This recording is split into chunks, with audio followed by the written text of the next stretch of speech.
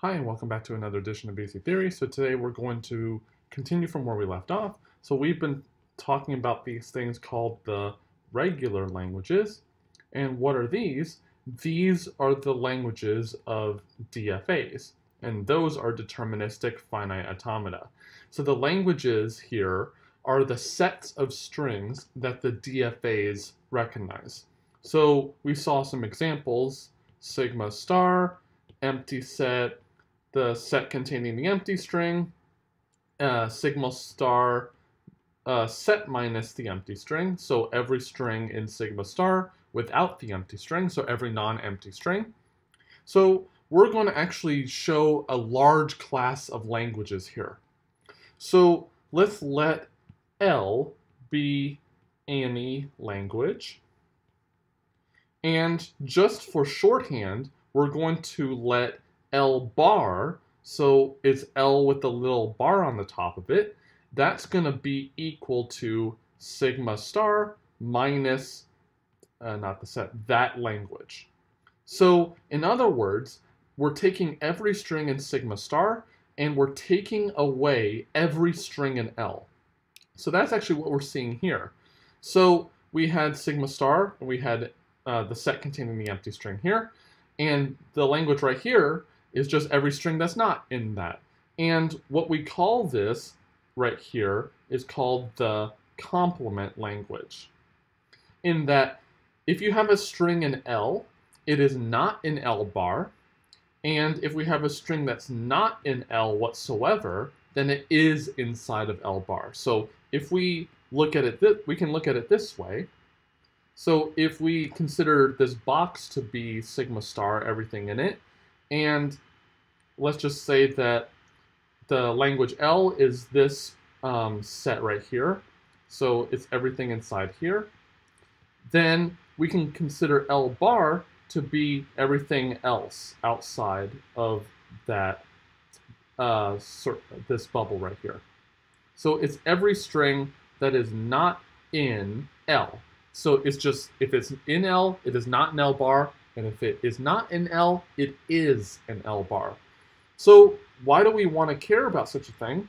So if we know how to solve a particular problem, then what this is saying, then if we can solve L bar, which is the problem, or at least the strings that are not in the problem that we're considering, then that's really good. So what we're going to be able to show here is if L is regular, then L bar is also regular. So this is a theorem that we're going to prove. So this is saying if we show that L is a regular language, then that implies, or at least the theorem implies, that L bar is also regular. So in other words, if we take every string that is not in L and consider that language, then that language is also regular. So let's prove this. So how do we prove this? Here's a pro tip. Whenever you see something like L is regular, immediately think, what does that mean? Well, in our context, that means that L has a corresponding DFA. So L has a DFA, let's call it M, and it has 5 parts: Q, sigma, delta, Q0, and F. So it has a DFA because it's regular. We're assuming that L is regular, therefore it has a DFA because that's the definition of what a regular language is. So that means that if we have a string in L, then that means if we feed that string into the machine M, it will be accepted. And if we feed a string that's not in L at all, and we feed it into M, then it will not be accepted.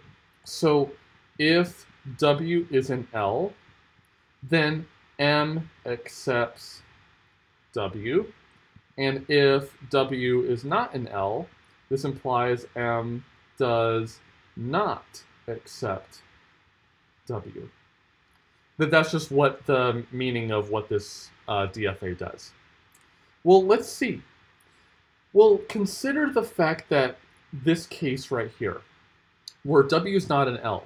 Well, If it does not accept W, or at least we can consider both cases, M accepts W, this implies that the resulting state, wherever it is in the set of final states right here. F is the set of final states. If M accepts W, you landed in a final state. That's what it means to accept the string in the first place. And if M does not accept W, the resulting state is not in the set of final states. So if we interchange the roles of which states are final and which ones are not, then we might have a shot at getting the complement language. So let's define, I'm going to define a DFA M bar. The bar here doesn't mean anything in terms of the DFA. It does for the language. It doesn't mean for the DFA. It's just a name. So I'm going to define M bar to be the same states, same alphabet, same transition function, same start state, but the final states this time will be every state in Q set minus F. So every state that is not a final state before now is a final state. And if it was final before, it is not final now. So I claim that the language of this machine right here is L bar, the complement language. So why is this? So let's think about this. So if W in L, this implies that the resulting state was in F before. That's just restating what this says up here. Then, well, this also implies that M prime, or M bar, does not accept W, because the resulting state was a final state before, so now it's not a final state because we didn't change the transition function. The DFA is exactly the same except which states are final and which ones are not. So the resulting state was a final state, therefore M bar does not accept W because the state wherever it ended up in is not a final state anymore. And consequently, if W was not in L before, the resulting state before was not in F. So this implies that M prime does accept W, because wherever it ended up, it wasn't a final state before, but M bar just flips which states are final and which ones are not. And so therefore M bar does accept the string W. But let's see, if the string was in L before, it is not in the language of M bar, and if it wasn't in the language L before, it is in the language M bar right now. So therefore, this claim is true. And why does that help us? Because we found a DFA for the complement language, which is exactly what we wanted to show. So what's another term for this?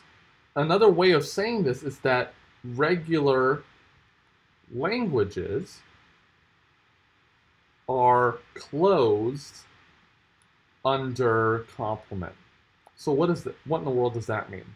That means that if we take a regular language and apply the complement operation to it, we will stay within the set of regular languages. So if L is regular, then L bar is also regular because we just apply the complement operation in the way that we did here, and we ended up with a regular language. So therefore, the set of regular languages is closed under complement.